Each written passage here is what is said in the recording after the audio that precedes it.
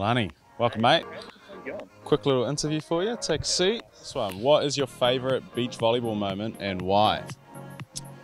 Ooh, that's a tough one.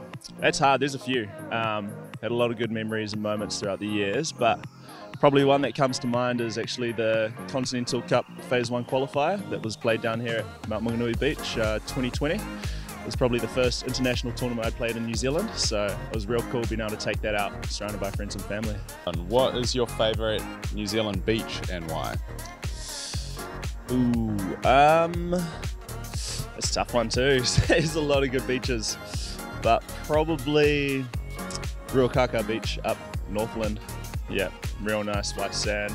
Play a lot of good volleyball there as well, and pretty much tropical climates. Yeah, I like Ruakaka as well actually.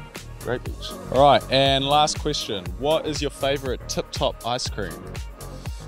Ooh, well, apart from this one, which I'm actually really enjoying right now, I would have to go with the Carpety ice cream. Great choice.